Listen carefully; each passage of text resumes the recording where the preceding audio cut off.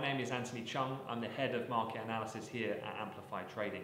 If you'd like to access our private chat room to exchange trade ideas with professional traders from around the world, then check out Amplify Live by following the link below. Okay, very good morning to you. Hope you're doing well. It is Friday, it's the 20th of November, and I'm going to get you up to speed with some of the kind of top level macro fundamentals in focus this morning. Going to focus on a couple of things. Comments out of Stephen Mnuchin last night, which bumped US equity futures down late in US session after market. We're going to talk about the COVID-19 situation in the US, the vaccine updates, and maybe a little slice of Brexit as well, just to throw in there, because there's been an update again this morning as those talks intensify. So let's kick it off and talk about the charts to start with. And yeah, let's broaden out some of these US equity charts. And I've continued to keep a running kind of dialogue on the chart to make it as easy as possible for us to have these discussions to make sense of what's been going on. Particularly in the context of the week as a whole. Always nice on a Friday to just put the whole pieces of the puzzle together to look at where we're at and then overlaid with the technical setup of these charts. And these were the comments that came out last night. I'm going to go over and recap what exactly the Treasury Secretary said last night and what the impact of that could be and the details. But for the moment, the market reacted negative when those comments came out. It was after the closing bell. You can see the S&P dipped. And we came back down to the prior day's low, which has held a couple of times. And actually, on the daily pivots today, this is going to be a really crucial area of support should we retest down on the downside.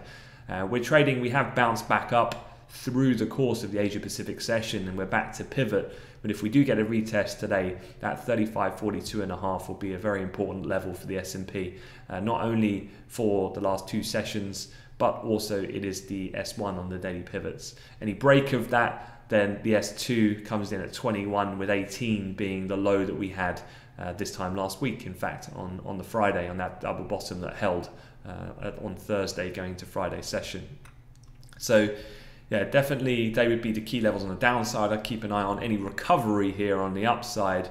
Probably be looking up at around 74 and a quarter. That would bring in that high that we saw before the dip in yesterday's session in the morning when Europe came in, and that was also a good area of resistance back on the 11th going into the 12th before the eventual break higher that came late in Friday's session last week. So on the upside, beyond that point, 82.75. So these are the kind of the more key big areas I think of technical relevance for the S&P at the moment. So 82 and 3/4 on the upside and 42.5 on the downside. That upper level you can see then not only the high from the pre-Mnuchin comment when we had a little squeeze into the close on Wall Street, very moderate outperformance from the Nasdaq, some of the tech stocks and those stay-at-home names on a single stock basis outperforming again, just given the pickup in COVID and ensuing restrictions we're seeing in North America. But then that comment obviously bumped things back down again. But you can see here that high with those lows that have held through the week on Tuesday and Wednesday session, as well as that initial then closing high that we had on Friday last week. It's quite a key level on the upside. I'd be keeping a close eye on today if we move to the upside. The Dow tells a similar kind of story, so just making that a bit bigger. We'll have a quick cycle through some of these charts before we get into the headlines. And yeah, this is bringing in the full kind of story from the Pfizer bid, that super aggressive move that we saw on that first outline of the details on their stage 3 trials. We had the Moderna bump to retest to the tick in the Dow up at around that 30,000, of course, on the double top. We've come back a fair amount, and now looking at this Dow chart this morning, the kind of areas that I've marked out that I think will be significant in the interim period, around the pivot, just below it, you've got this area that's been important for price when above and below, which is around the 29 kind of 300 level. The pivot coming in just above there, about 320. On the upside then, you've got that midweek low with the rejection we've had twice in yesterday and the overnight session. And so that's going to be a key area as well on the upside if we push up for a recovery today. and on the downside, any breach down towards the overnight low, which would be then on the daily pivots, the S1. Then you've got that also low that was seen on Friday last week before the push up. So 29,137 would be quite key there. So that's the kind of range of activity I'd be looking at for any more kind of forceful price movement. Otherwise, in the other markets, the other one I wanted to have a look at was the US 10-year. And as you can see here, I've just put a few things on here. One is the obviously the initial knee-jerk reaction with the Pfizer information is that, you know, it's kind of the interpretation at the time was this kind of accelerates then the recovery, the kind of world post coronavirus. Obviously it's just been decidedly short-lived, as this chart kind of suggests, because after that initial yield spike that we had back on the 9th, last night in fact, into the close post just over the closing bell on Wall Street, T-notes were actually trading up, completely taken back that entire move. As the COVID-19 situation obviously worsens, we're a way off from getting any stimulus on Capitol Hill, and so all of these things are back in play again. And as you saw, you know, Xing out the bounce we've had since Europe has come in, the dollar after surging higher around this time yesterday, it came all the way back down, and that coinciding then with yields also declining at that point. And we've come up to a fairly interesting level around 138.19. I've just put on these trend lines here from the price recovery that we've had, and this is taking from Friday or last Thursday at the low here, price activity. So kind of looking at this at the moment with some interest. Mnuchin comment obviously bumped things up, and we just ran into resistance at around what is the R1 today on the daily pivots with that trend line. I think will be quite a key area of resistance as well to have a look out for. Again, in terms of getting up there, perhaps if we see an equity sell-off and it starts to look heavy going into the weekend, then if we get any breach above here, looking at the trend line, then you've got the R2 and then that eventual high that would come in up at around the 9th, just prior to the Pfizer news breaking, that I'd be keeping an eye on. Otherwise, in the gold and oil market, I'm not really going to go into those in detail because not too much in the way of interest right now as we're speaking. In the currency markets, as I said, the dollar dropped considerably during the US session, so we've come back down to test, remember, that really super important key level on the higher time frames in the Dixie, which if broken would be a meaningful kind of trapdoor potentially for quite extreme and rapid dollar weakness. We have bounced again this morning in Europe. I guess what I'd be quite interested to see is how big are these kind of rejections off that support break on that level, and if they start to get continually more shallow, I think it could be quite interesting to watch. Even more so when we layer in, as we'll discuss, what Stephen Mnuchin has done, which I think for me personally is a negative thing for the dollar, which I'll explain in more detail. Otherwise though, for the moment, a bit of a dollar bounce though for right here, right now, just coming off that more aggressive selling that was seen late into the US session and overnight in Asia. So the pair's just taking a bit of a turn here, cable back to pivot. On the Brexit side of things, you'll recall yesterday there was a halt to proceedings. They're now moving to virtual meetings, given that one of the European group, they're basically going into quarantine because of COVID-19 case. So the latest this morning is an EU envoy has said the three main Brexit hurdles. So when they say three main hurdles, they're referring to fishing rights, level playing field and state aid. So there's three main points. Remain unresolved and the UK has not moved on these issues. Talks will continue. That was the latest that's just come out literally a couple of moments ago. So I can't see how anyone can find any of this surprising. As much as they continue to say they're going to strike a deal, I still find it incredibly hard to believe that as soon as today or even Monday, which some press sources have indicated. So keep an eye out for it. It's still ongoing. Obviously, they're in virtual meetings. I would expect probably some more Brexit comments to be coming out, not just today, but also over the weekend as well.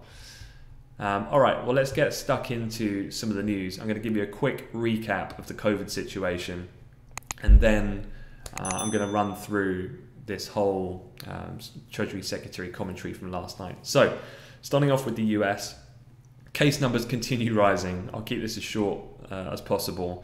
It has led to some commentary out of the CDC. So the CDC, the Center for Disease Control and Prevention in America, someone you hear about on a fairly regular basis in terms of their commentary.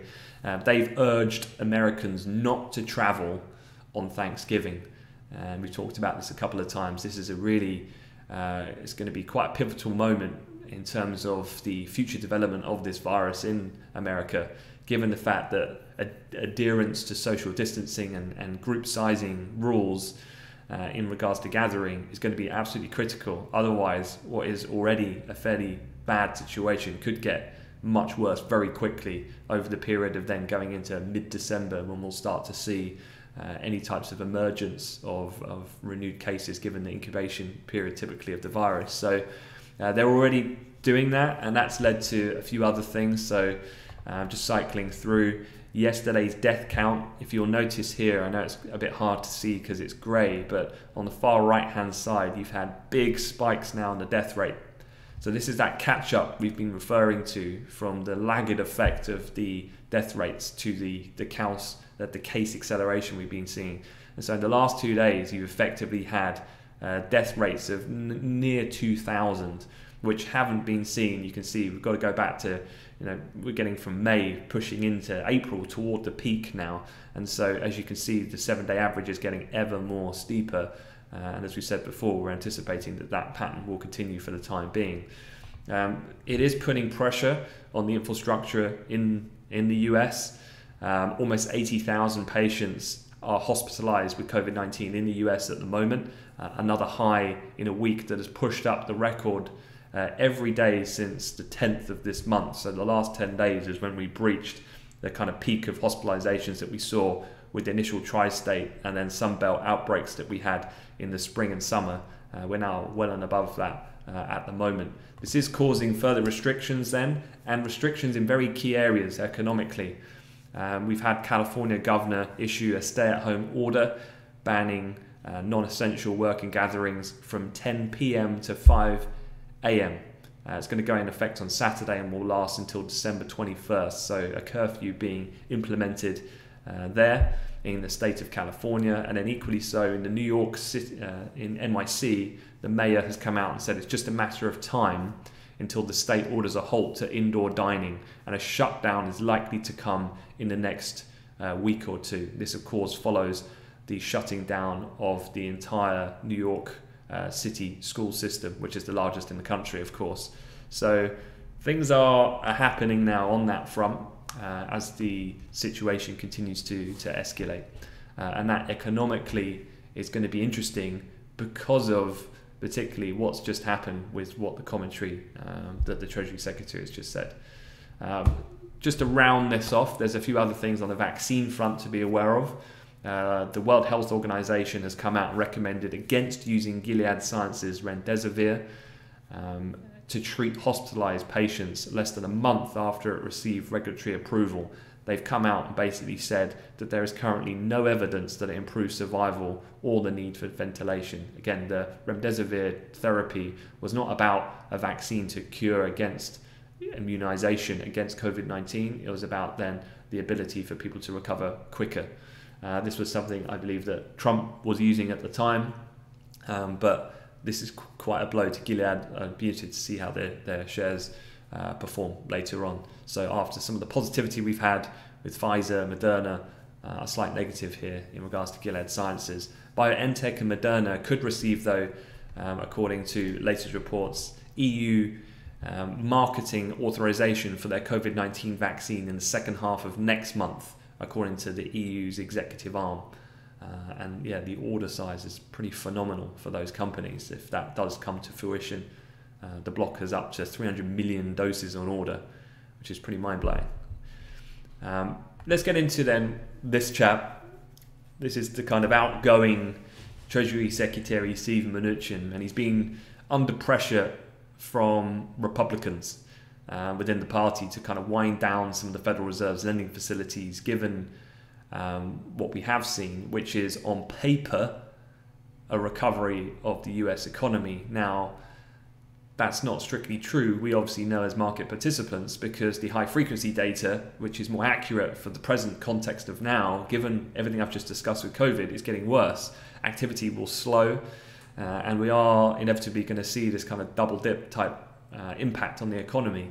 And so herein lies a problem, really, and this has been an evident thing of 2020.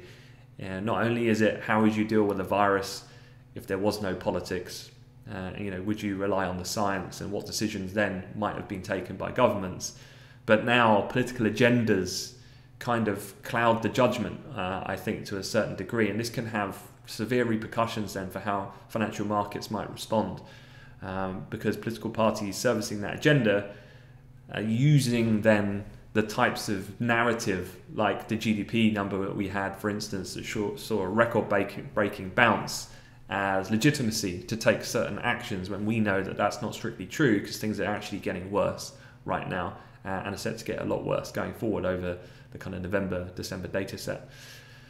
So basically what's happened here is that the Treasury Secretary, this chap, Steve Mnuchin, has made a request for the Fed to return unused Coronavirus Aid, Relief and Economic Security Act funds, and also to shelve several programs from the Fed that utilize those funds. The move then, the political kind of strategy here, is that it would allow Congress to reappropriate approximately $450+ out of what's been kind of put aside for these various different programs, chiefly under the umbrella of the Fed, and pivot that back in to then get the ball rolling back with negotiations on Capitol Hill about fiscal stimulus, because ultimately that $450+ billion, you're not actually asking for new money, so to speak, it's just being rotated from one place to another.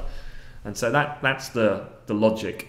The facilities then that Mr. Mnuchin is looking to end, and I've got a graphic here, because there are many different emergency measures that have been deployed by the Federal Reserve beyond that of just the kind of promise of unlimited QE and obviously zero bound kind of rates. There's two schemes set up to purchase corporate debt. So I just move this out of the way. So there was two schemes set up to purchase corporate debt, 5 facilities created to lend to medium-sized businesses, collectively known as the Main Street Lending Program, and 1 program to lend to state and local governments, and another to support asset-backed securities. So they're all of the ones of which Mnuchin has asked the Fed basically to halt in order to then pivot that cash flow to another part of the government. The Fed have come out, and considering the type of words that were used, they said they preferred that the full suite of emergency facilities established during the pandemic continue to serve the important role as a backstop for our still strained and vulnerable economy. But look, reading between the lines here, that's the Fed saying, back off. This is a bad decision, and this should not happen. You have to understand that a central bank is never going to be as vocal and explicit as someone like Donald Trump or a member of his administration, because they're not in that game. But that was pretty forceful from the Fed, and I think rightly so, protecting what has created and fostered a high degree of stability, because if you remember what it was like in markets back in March, it was a very precarious situation. And so, hereon lies then a bit of a problem, because for me, I think that this move, I can see why it might make sense from a political Republican point of view, particularly for Trump outgoing. He's really got not too much to lose here, and if it makes life more difficult for Biden, then so be it. But from a market's point of view, I actually think this is quite a big deal, because markets function in a fairly behavioral way. And as you can see here, looking at all of these programs put together, the Treasury backstop and the program limit, the usage of which all of these different facilities have been used is marginal It's not a great deal. So on one side, that makes sense to end it and use that money that could have more immediate effect elsewhere. The problem you have is the whole reason the market stabilized and has recovered, Wall Street, not Main Street, in the way that it has, is because of the nature of the bazooka type response that the Federal Reserve have done. And if you start then taking the punch bowl away when we're just going into an episode of an economic new downturn, given the fact of what we've been discussing, with the restrictions coming in the most economically important areas, and also nationwide, as COVID is not going to show any signs of holding up anymore, with the added risk of Thanksgiving coming in, just to give it another period of acceleration, I think this is the worst possible thing that you could do right now. And I think for political leveraging, for stimulus talks, I think they're playing a risky game here. And although you can see some of them have hardly been used at all, that is not the point. It goes all the way back, through my time in markets, very reminiscent of the European sovereign crisis, when the ECB at the time created different types of facilities that never got used. But the point was that the fact that they existed and they could be used was enough to pivot the market back into a state of confidence and then stabilize the market and see the recovery ensue. So this to me is a little bit worrying if this starts to get a little bit more developed as a story, and certainly if it did come to fruition, I think the markets are not going to like it. And if it doesn't like it, I think that doesn't see a flight to quality bid in the dollar. I actually think the opposite, because I think equities will fall, and that might put the dollar under pressure, because economically this is the worst time possible, and then ultimately this is going to have the Fed step in at some point and just do more at that point. So yeah, definitely one to watch, particularly, as I say, given the fact that we're at a very important strategic technical level now in the dollar index. And if the dollar breaks down, that could be very meaningful for the FX market and the broader sentiment for the overall market cross asset. All right, quick look at the calendar for today. We've already had the retail sales out of the UK, and quite frankly, I'm not even going to tell you the number because it's insignificant. It does not matter. This is backward looking. It's pre-latest level of restrictions in the UK.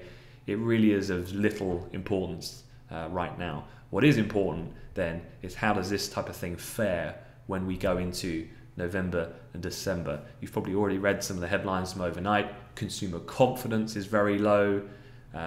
Company confidence is incredibly low. I think I read that only one in 3 companies in the UK that were surveyed don't believe that they're even going to survive once the economy reopens. So this isn't really so much about data that's looking at this time frame. It's about more, again, relying on high frequency data points and then thinking about the future. Don't forget as well that at any point in time, fully expecting the UK to kick the can down the road with the current restrictions, which are due to expire on the 2nd of December, most likely up until Christmas Eve, to allow that loosening of restrictions over the Christmas period. And again, scientifically, should they do that? Well, of course not. But the government is very mindful of appeasing public opinion. And so at the risk then of further negative developments on the COVID side, this is a strategy they're looking to do, is to suppress the case down low enough that they can then have that opportunity to give people a normal, regular Christmas experience. Otherwise, speakers, Lagarde speaks again. Really hard to see that she's going to say anything that important. She's speaking at Frankfurt European Banking Congress, and she's spoken multiple times throughout the week, so not anticipating anything new. You've got Fed's Kaplan, Barker George, the only one of a voter being Kaplan, speaking at an energy conference at 1:30 this afternoon. But look, that is it. So just as a reminder, I will do my regular kind of summary of the news and a look at the major themes the week ahead. I will tweet that on a Sunday.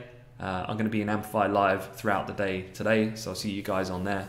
And yeah, I wish you a great weekend ahead. All right, guys, take care.